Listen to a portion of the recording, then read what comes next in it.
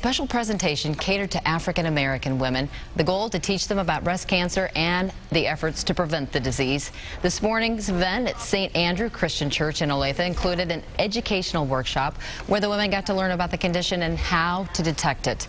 The presentation was put on by CommuCare. It's also providing free mammograms and breast exams for women who otherwise might not be able to afford them. It is informative, it's more than what we read in books, and it is an opportunity that a lot of African women don't get to have. CommuCare plans on holding additional classes so it can continue to teach women about the disease.